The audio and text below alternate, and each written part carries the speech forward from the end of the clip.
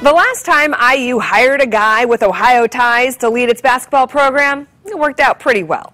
Bob Knight marching the Hoosiers to 3 national championships. Adding another banner to Assembly Hall? Well, that's the goal for new coach Archie Miller. He heads to Bloomington after a successful stint in Dayton. WANE-TV is the only station from Fort Wayne to get a one-on-one interview with the new coach. We brought you part 1 of Sports Director Glenn Marini's interview earlier tonight at 6, and here's part 2 of that exclusive interview. The reason I'm here, and I really believe this, is the state of Indiana. You know, the state of Indiana, in many ways, is me. Growing up in Beaver Falls, Pennsylvania, your dad's a high school basketball coach, your brother Sean, 10 years older. What's a typical day like in the Miller household growing up during the basketball season?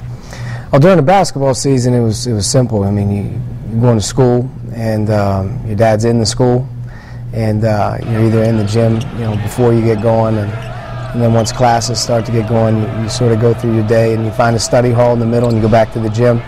Basketball practice at that point in time was everything, and you never really knew how the ride home was going to go, depending on how you performed or how you were you know, getting the job done, so to speak. But you know, everything always came back to the same thing: improving. You were always on a quest to get better. Whether you liked to hear that you weren't getting the job done or you were, it really didn't matter. It was about the next day, and you had to keep working. And I think that was the biggest thing that you could take growing up in my house, was just, it was on a constant quest to work and get better. And you take a look at Sean, he's soaking wet. He is soaking wet right now. I'm a pretty sweaty guy myself. Watching your brother Sean coach, though, I kind of marvel at his ability to perspire. Is that a genetic trait? I hope not. I hope not. And I don't think that I've been quite like him over there on the side, but I will tell you, some of these arenas and some of these games, they get highly contested. It's hot, and they're making you wear a suit, so you can expect it to be a little bit perspiration going on. What's priority number 1 for you in this program? Players. Nothing means more to me than the players. Our guys are the most important aspects of what we do every day. There isn't one decision that I can make that won't go in and around what we do for them. And if we stay the course with that, everything else will sort of take care of itself, because your best recruiters are your players. Your best way of pleasing the fans are your players. Everything starts and stops with the guys on the team. Miller finds Hodge in the corner. Back to Miller off a shot fake for 3.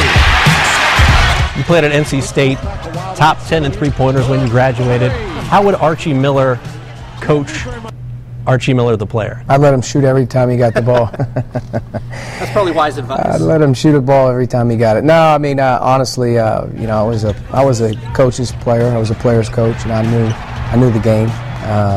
Tried to be an extension as much as I could of what the coaching staff wanted. Anytime you can have a guy out there that sort of looks you in the eye and, you know, kind of says, "I got you," you know, that's what you want to have out there. And you know, to me, playing the game was fun.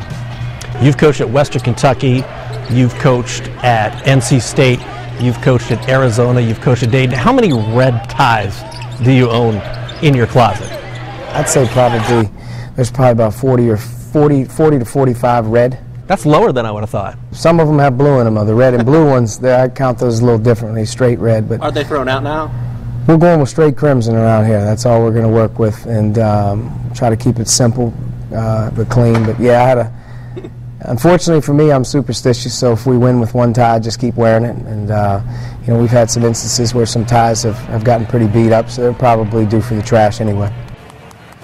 Nicholas has his red tie. Yes. Is that your good forecast Yes, tie? I'm superstitious too. When I wear this, it means the weather's going to get good, but it's going to take a couple days, because tomorrow we know it's a gloomy one.